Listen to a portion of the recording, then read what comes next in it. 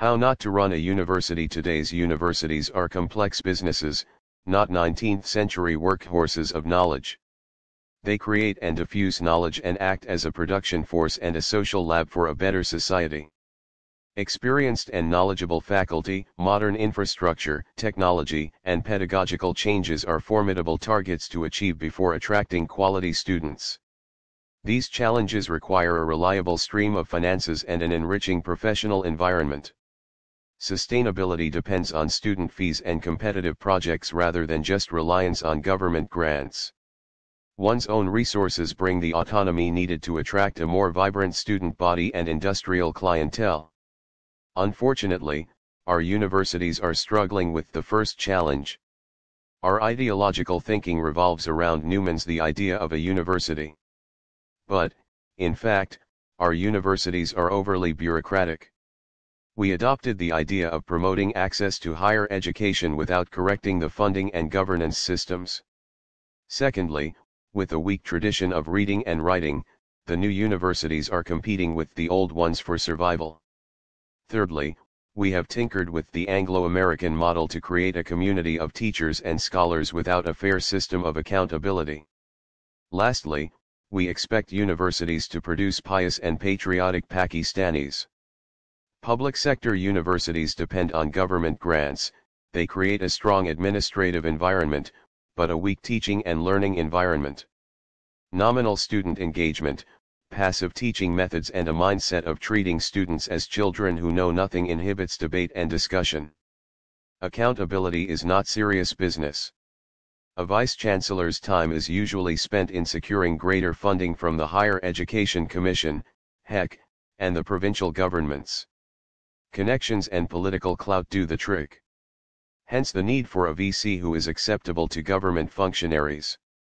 In the pursuit of funds, a VC may have to compromise on admissions, appointments, promotions, and education quality.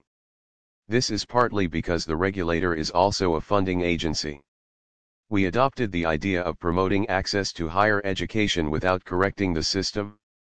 Within the university, the registrar is the administrative mover and shaker whom deans and professors must approach for even a simple matter like casual leave or attending conferences, etc. This bureaucratic management structure, starting from the department head to the dean to the registrar, causes delays and leads to groupings and power struggles. It compromises teaching and the learning environment. The other administrative players are the controller of examinations and the treasurer. This power troika drives academic heads.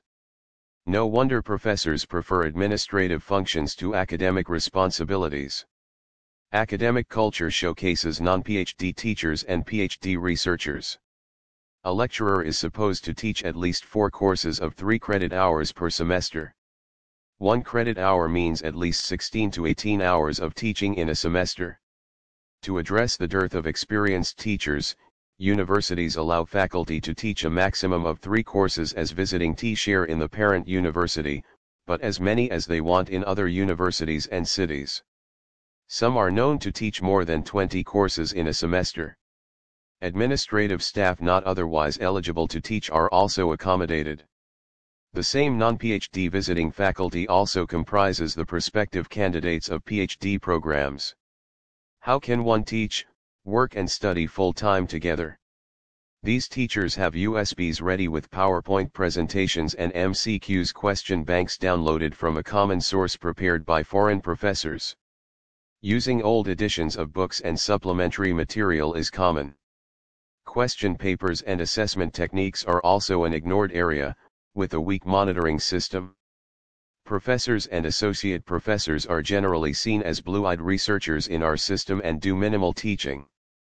They are rewarded not just for their PhD degree, but also for supervising research. Promotions and incentive structures are tilted towards publications. Universities pay publication fee, bear the cost of international conferences, besides giving incentives to publish. There are no checks to differentiate between high-impact and predatory publications. Again, 15 to 20 professors can be involved in one PhD thesis evaluation. A 5-layer system is there to ensure quality.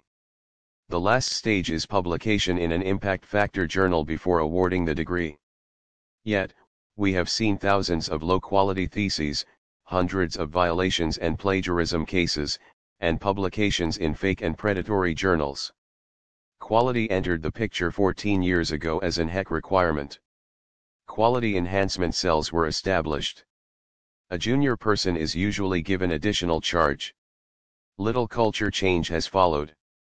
HEC's Quality Assurance Agency arranges visits to universities to ensure that a system of participatory decision-making exists. All visits found governance to be the weakest area. Analysis based on program review reports of HEC reveals that approximately 30 PC of programs were reportedly shut down because of deficient teaching faculty. Students' engagement in decision-making is minimal, their feedback is not factored into tailoring policies. QAA itself works on an ad hoc basis, without a comprehensive quality code. A weak regulatory role leads to weak accountability. The knowledge economy dream cannot be realized with 50,000 permanent faculty, of which 32 PC have some sort of PhD and only 1 PC, less than 500, are tenured professors for 250 universities. This is based on data. Tenure track is a special cadre for researchers. Not all universities have this special arrangement. 80% of the faculty are lecturers/assistant professors with little teaching experience. The PhD faculty is publishing on average 20,000 articles a year but only a few in Tier 1 journals. According to one study, very few articles are relevant to national needs. Pakistani research profile is very weak when it comes to collaborations between academia and industry, and competitiveness ranking.